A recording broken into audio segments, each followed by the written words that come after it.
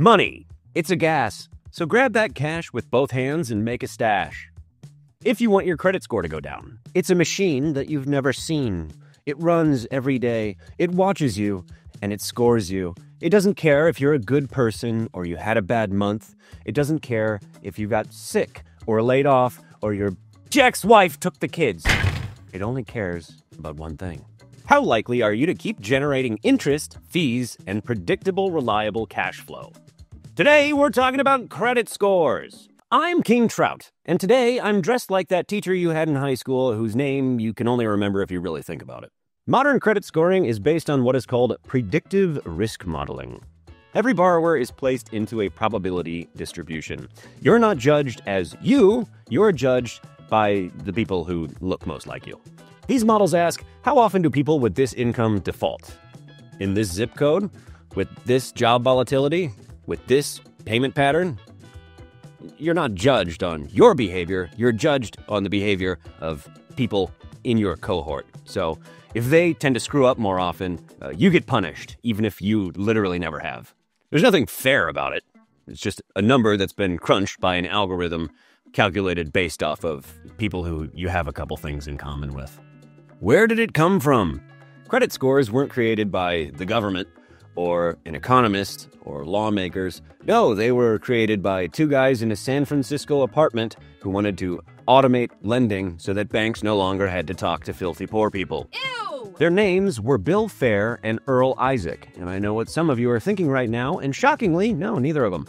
In 1956, Fair was a mathematician who worked on early data processing systems, and Isaac was an engineer who understood how to turn messy, abstract human behaviors into easily calculable numbers. They got together and created the Fair and Isaac Company. FICO. Their pitch was simple. Give us your loan data and we'll calculate which humans are more safe to loan money to. This was, at the time, revolutionary because prior to, lending was essentially vibes-based, with a little dusting of old-timey racism. Local bankers would decide who they deemed to be trustworthy, stable, and, one of us. There were some consequences of this, unfortunately. Those consequences being, women weren't allowed to borrow money without their husbands. Oftentimes, black families were redlined. Immigrants were considered to be too risky. And sometimes they just flat out wouldn't loan money to poor people. This is a rich, white man's world! Fair and Isaac thought that math could make this objective.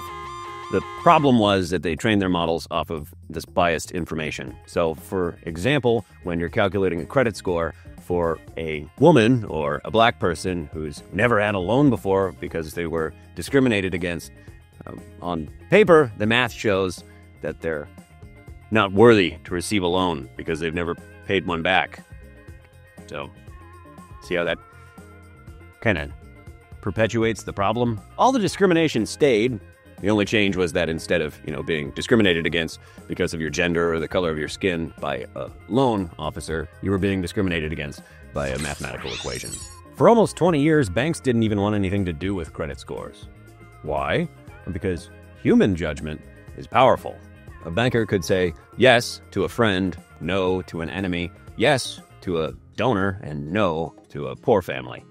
Credit scores threaten bankers' powers. They're, aside from the issues aforementioned, much more neutral.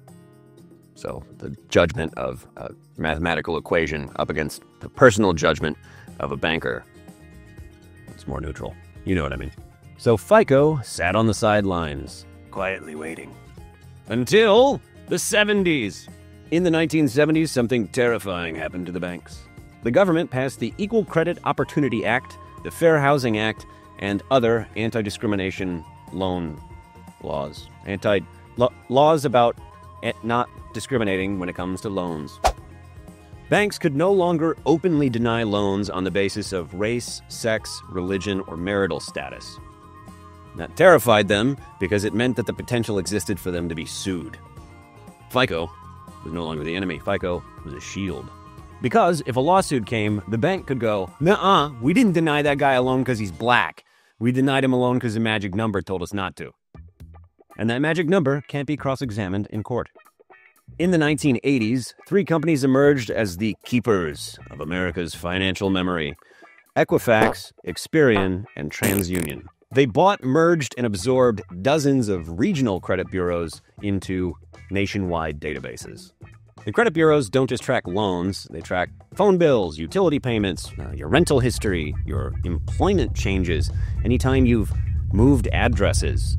Then they turn around and they sell this data to insurers, to employers, to advertisers, to landlords.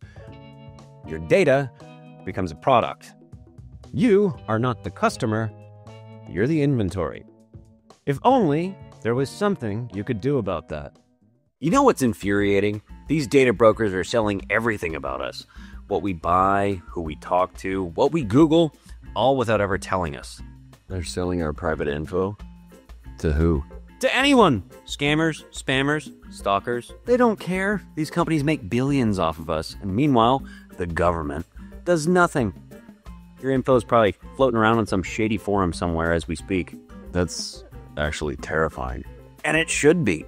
Your privacy is just a line item on some executive's quarterly earnings report. You ever felt creeped out by an ad that knew a little bit too much about you?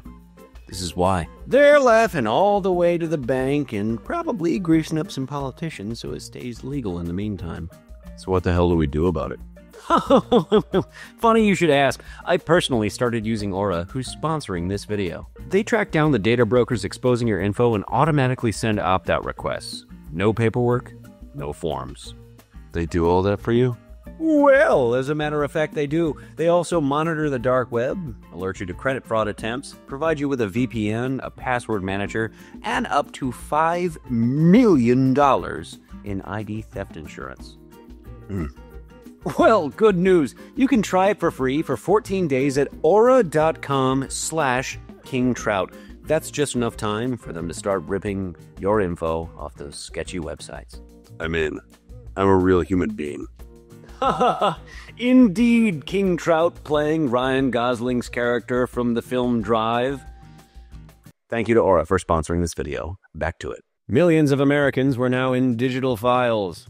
And in 1989, less than 40 years ago, everybody thinks credit scores have been around for eternity. Nope.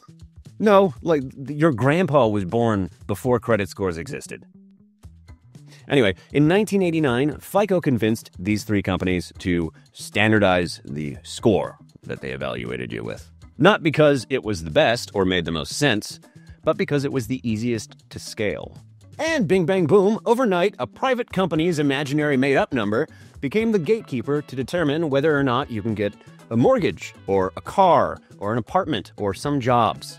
There was no vote held, no law was enacted, there was no public debate. Just spreadsheets. Credit scores didn't rise to prominence because they're fair. They rose to prominence because they made it easier and more streamlined for banks, insurers, corporations, and landlords to streamline the process by which they approve or deny you. They turned financial life into something that could be automated, controlled, and monetized. Your FICO score uses 5 major weighted categories: your payment history, your credit utilization, the length of your credit history, your credit mix, and your new credit. But inside those categories are hundreds of sub-variables: time since your last missed payment, size of that last missed payment, your balance relative to your limit, the velocity at which you spend money, and hundreds of other variables. Also, the model doesn't care if you've paid your rent on time every month for the past 20 years. If your landlord wasn't reporting it to the bureau, it never happened. The thing that most people don't seem to understand is that these credit scoring systems do not want zero debt. They want active, predictable, interest-generating debt. If you pay off all your cards, your utilization goes to zero, your activity drops, and your profit profile disappears, which, to the model, that looks like risk, because inactive debtors don't make them money.